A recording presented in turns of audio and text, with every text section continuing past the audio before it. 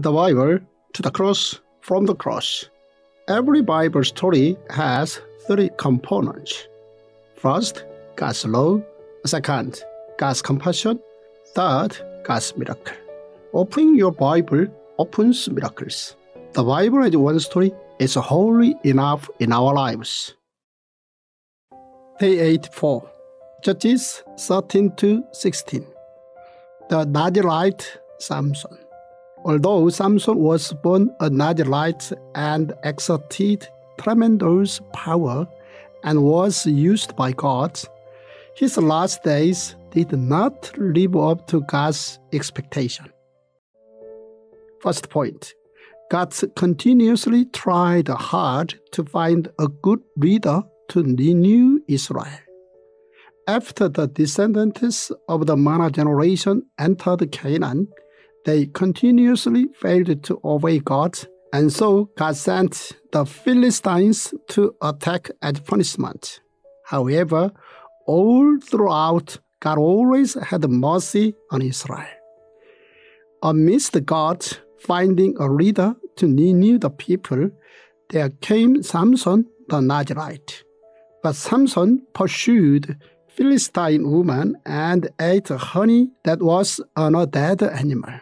Hence, he disobeyed the law of being prohibited to touch the dead, even if that dead body was the body of your parents or siblings, throughout the period of their dedication to the Lord.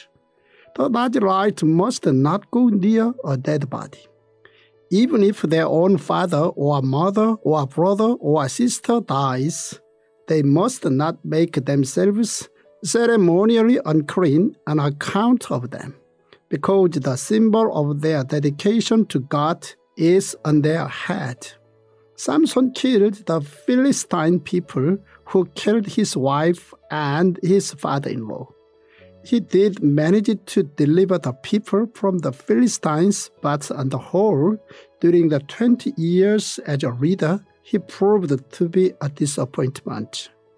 In the end, Samson completely fell for the seduction of Delilah, which led to his downfall.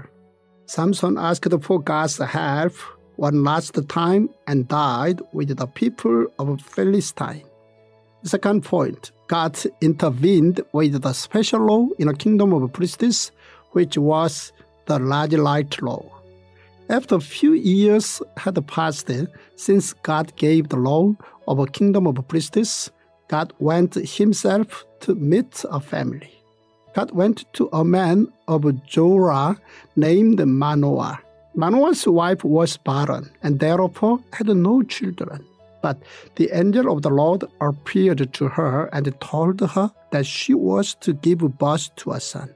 And so she was not to drink any fermented beverages or unclean foods. She was also told not to touch a razor on her son's head, as the son was to be a Nazirite from birth.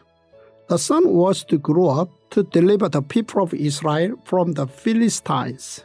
Third point, despite it being the period of Judges, Hannah and others knew about the laws in the kingdom of priests, including the Nazirite law.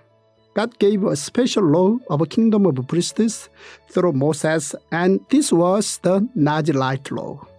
This law is recorded in Numbers 6, verses 2-8.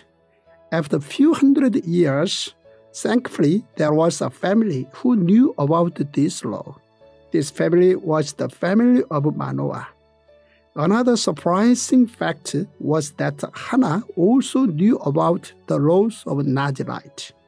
In her deep anguish, Hannah prayed to the Lord, weeping bitterly. And she made a vow, saying, Lord Almighty, if you will only look on your servant's misery and remember me, and not forget your servant, but give her a son, then I will give him to the Lord for all the days of his life, and no razor will ever be used on his head. Fourth point, Samson lived according to his will more so than obeying the laws of a kingdom of priests. the laws of a kingdom of priests concerning becoming a Nazirite involved the same level of dedication as the high priest. A Nazirite was not to drink wine or eat other unclean foods during the time they offered themselves to God, and they were not to touch a razor on their head. These three rules were a must in order to become a Nazirite. The Nazirite, like the high priest, was not permitted to touch a dead body, even if that body was the body of their parents. In theory, Samson should not have married a Philistine woman, but Samson did as he preached and decided it would be best. If he pretended to make peace with the Philistines and then attacked them. But Samson did indeed disobey God's command by marrying a foreign woman. He furthermore disobeyed the law by touching a dead body, a dead lion, and also the bone of a donkey. Despite being educated about the laws by his parents, Samson disobeyed the laws and also lied to his parents about doing so. Indeed, Samson did not take his law or tasks by God seriously. Fifth point, the giant Samson had a light and wavering heart. The mind of Samson wavered immensely. His heart wavered between God's command and Delilah's seduction. His heart resembled the people of Israel, whose hearts wavered between God and the idols. In the end, Samson could not overcome the seduction of Delilah, and the price he paid for it was his eyes being gouged out and being chained. Then the Philistines seized him, gouged out his eyes, and took him down to Gaza. Binding him with bronze shackles, they set him to grinding grain in the prison.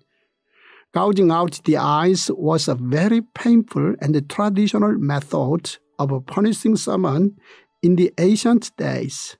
And making Samson grind grain was a humiliating act. But despite Samson's disobedience, God still used him to kill the Philistines. God had been waiting for Samson's hair to grow back.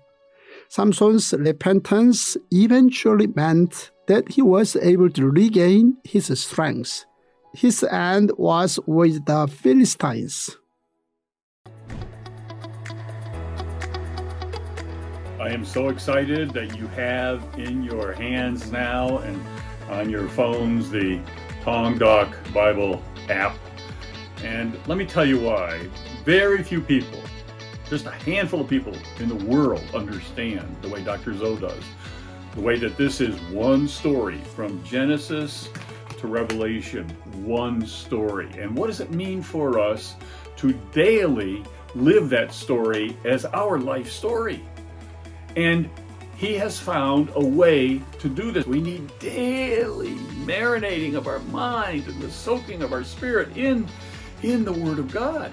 And that's why a Tongdok Bible is so important. The scriptures, the story, Genesis to Revelation, is the daily mouth-to-mouth breathings of the Spirit of God into humans to make us truly who God made us to be. And that's why this app is so important. This app shows you how to do enables God to do mouth-to-mouth resuscitation on you every day of your life, 365 days a year. I'm so glad you have it. You will feel that healing that comes from mouth-to-mouth breathings of the Spirit on you as you use this app.